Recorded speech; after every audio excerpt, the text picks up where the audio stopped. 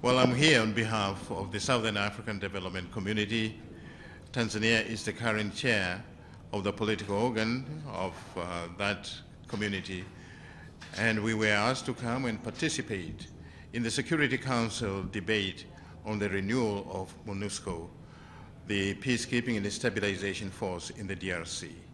For SADC, this is of particular importance and interest because within MONUSCO is embedded the Force Intervention Brigade, which has a very special mandate to engage in combat operations against the negative forces in the DRC. So the renewal of MONUSCO has also included the renewal of the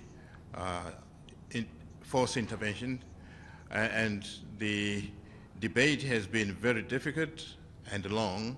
It was supposed to end 3 days ago with the adoption of the resolution, but there were issues that had to be discussed, one of which is the size of MONUSCO, and the other is the financial implications of giving enhanced and added strength to the intervention force brigade.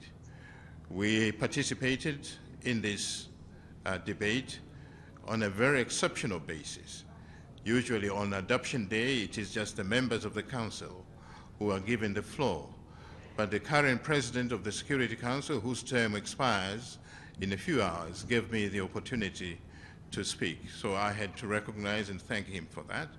But at the same time, I took the opportunity to thank the ambassador of France, who is a pen holder for the resolution on MONUSCO. And I also took the opportunity to thank all the 15 members of the Council who unanimously adopted this resolution after long, odious negotiations led by France, and the role of the African non-permanent members in the Council, Ethiopia, Egypt, and Senegal has been instrumental indeed.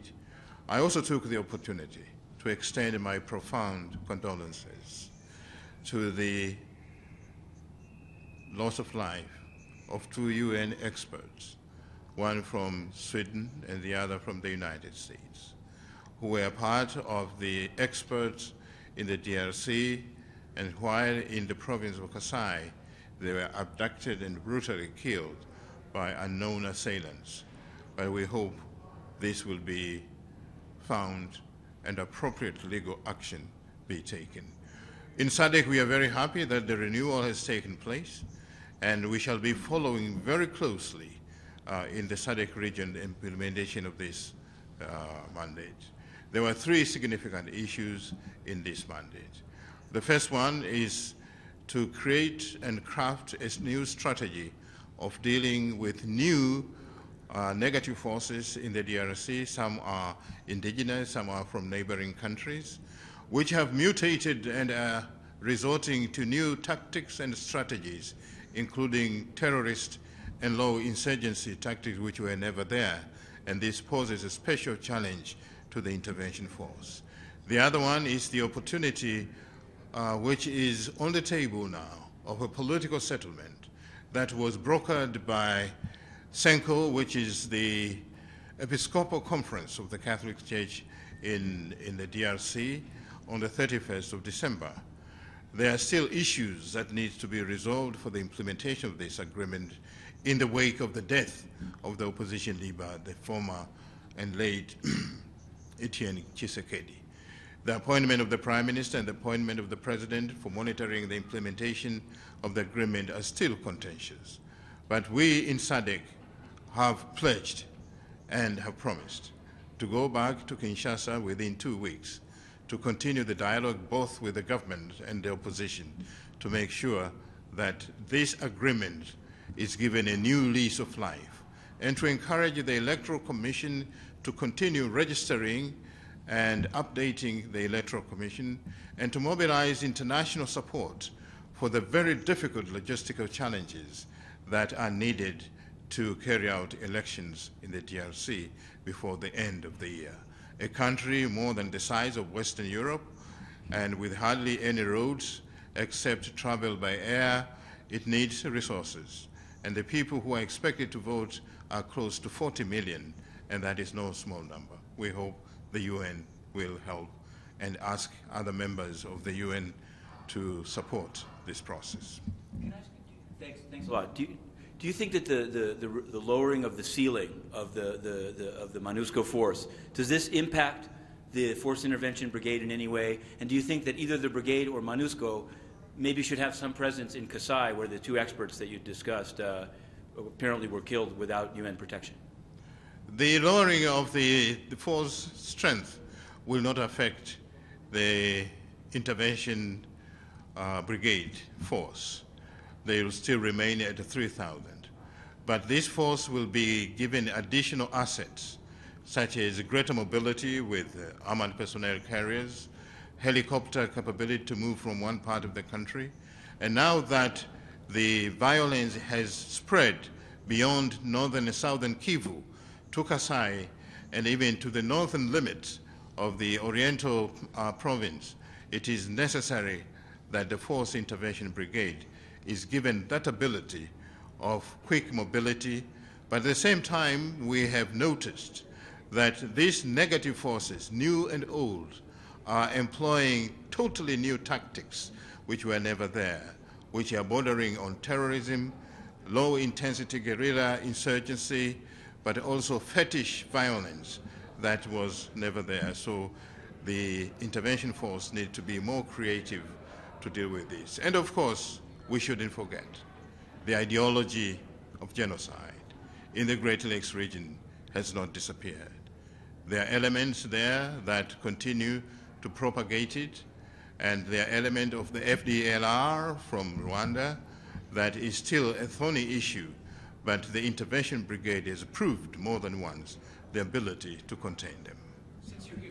I wanted to ask you one thing. I know that your country is also involved in the Burundi process, the talks or inter-Burundian dialogue in Arusha. Do you think, is progress being made, and do you see this as also being at least some danger? I'm told that, for example, Tutsi officers of the army, some of them are either demoted or worse. What's being done do you think it's turned the corner, or what's your assessment of the situation in Burundi? The East African community, whose membership consists of 6 countries, Tanzania, Kenya, Uganda, Rwanda, Burundi, and South Sudan, have taken up this issue to deal with the challenges in Burundi in the form of having a facilitator to convene all parties, comprehensive negotiations, and a mediator. The former president of Tanzania, Benjamin William Mkapa, is the facilitator, and President Museveni is the mediator. There have been some difficulties in convening all the different stakeholders, particularly from the opposition, which is based outside the country, mainly in Brussels, Belgium, who, although have been invited to participate, but their position are really hardline. And the government of Burundi also has taken a difficult stand against these elements, some of whom have charges in court for participating in the attempted coup of May 2015.